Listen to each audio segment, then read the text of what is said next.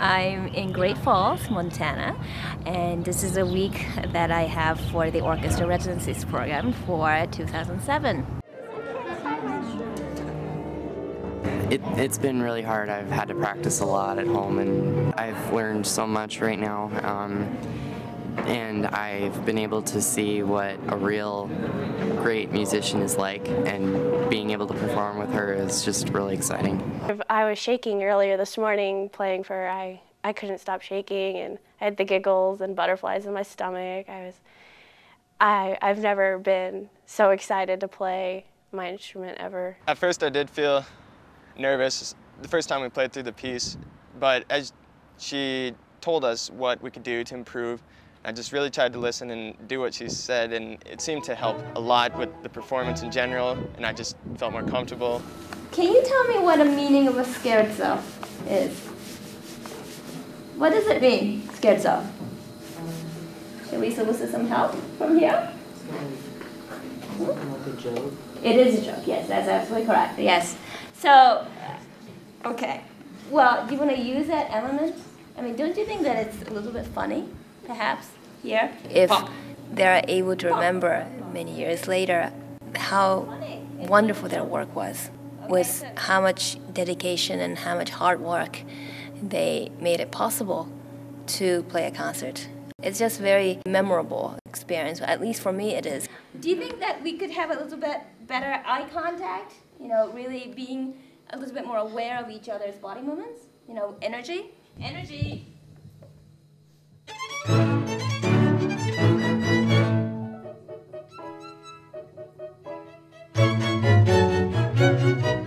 This week, the Great Falls Symphony has an extraordinary offering by the great violinist Midori, who is here with us for the entire week, and she's here with us performing with the Great Falls Youth Orchestra. Tell our listeners a bit about your orchestra residency program. I started with an idea that I wanted to be actively engaged in making music, sharing the music by creating it together, creating a performance together with the young people.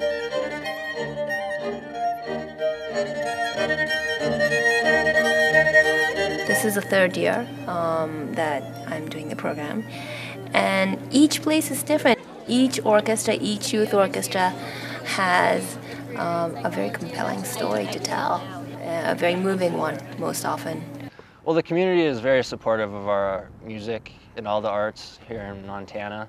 The schools especially, they've always just been so supportive of the music classes, bands and orchestras, choirs. Sometimes it's okay to hold the violin like this, but in a place like this, if you give it a little bit more space, holding it up like that, you know, it gives more freedom, flexibility for the right hand. It'll be easier, okay? So let's try it.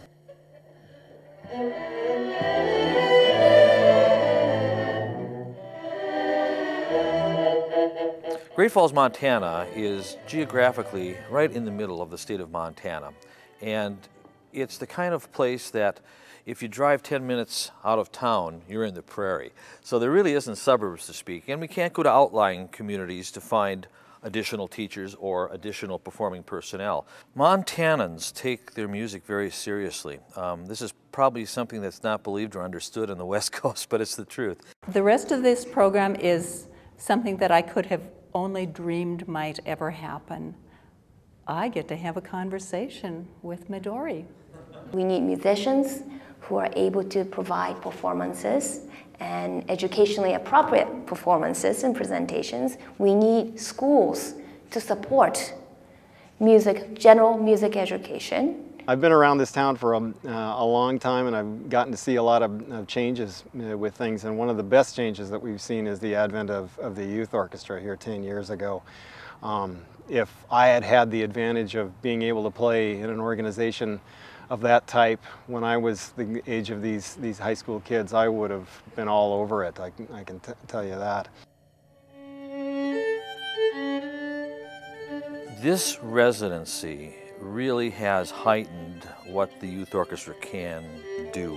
The excitement associated with a great artist like Midori coming into our community and playing a great concerto like the Mendelssohn really creates a really heightened anticipation for all of us, the kids playing in the orchestra, the parents, the teachers, and the audience as well.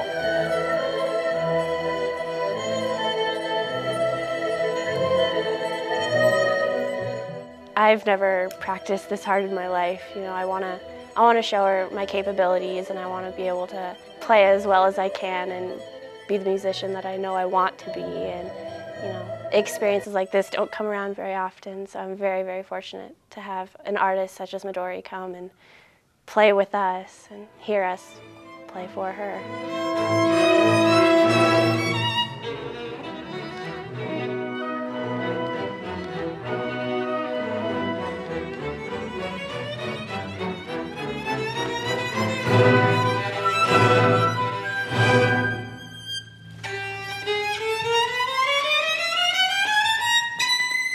They started this week as another bunch of high school kids, and now they're much more professional in their attitude and in their abilities.